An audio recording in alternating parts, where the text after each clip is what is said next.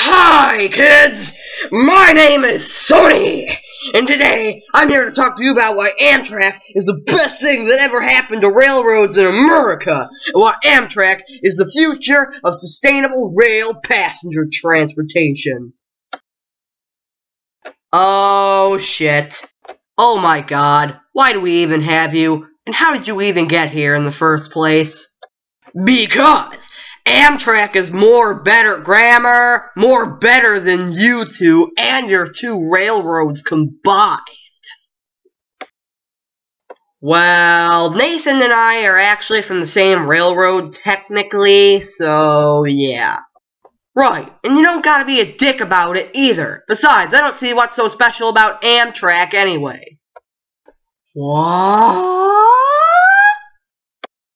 Yeah, first off, you in particular are stupid. Second, all your damn trains look the same. Just the silver with the red, white, and blue stripes. 3, you're the disease that enroached itself on the face of railroading. And 4, you're the ones who destroyed the great passenger trains that came before you.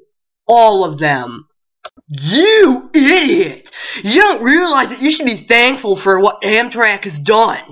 You realize that without Amtrak there would be no passenger trains right now? I mean, seriously, what do you mean by we destroyed the great passenger trains that came before us?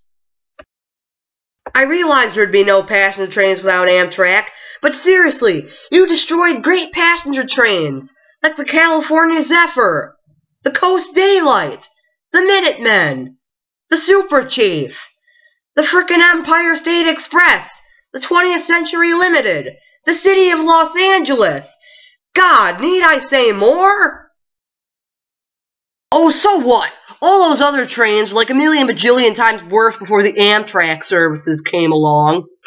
Besides, some of those services you mentioned have been reinstated by Amtrak.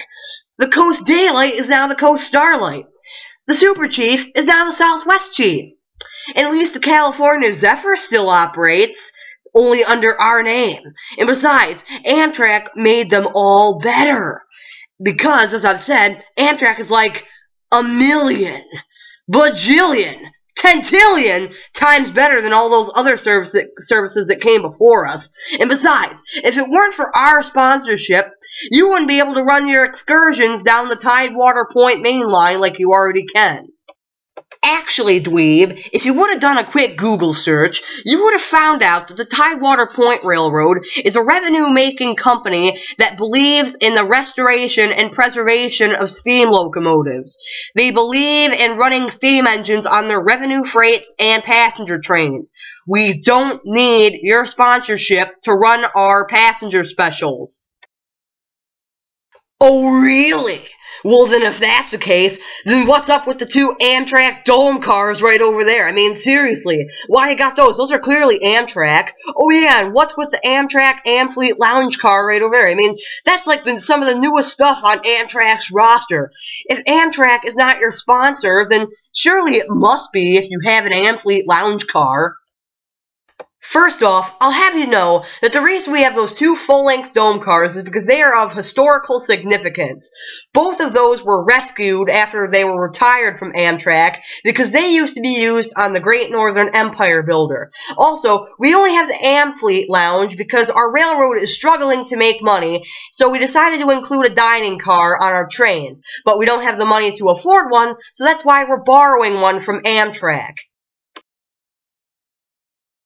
He does put up a valid point, you know. Well, gee, you two are still clearly Amtrak haters. Besides, I don't know why I should be taking opinions from a big black tin can anyway. I mean, seriously, Nathan, shouldn't you have been scrapped long ago?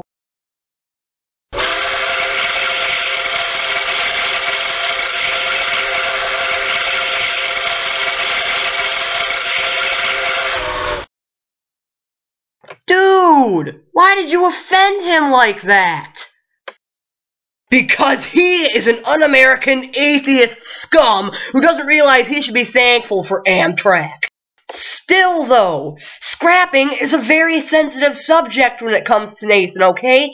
He doesn't like to talk about it after what he had to go through back in the 1950s when the CNO was retiring their steam locomotives. And quite frankly, he doesn't like to be reminded about it by pompous dicks like you. I would have lived through it. Besides, shouldn't you have been scrapped a long time ago, too? I mean, when were you built? The 1960s? I mean, like, you're a million years old. The railroads don't want you anymore. You should be scrapped along with Nathan, you old toaster oven. What did you just call me? You heard me. I just called you an old toaster oven. You little piece of...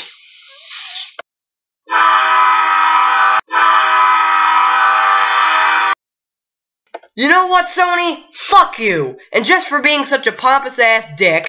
Whoa, what are you doing? Something that should have been done to you a long time ago.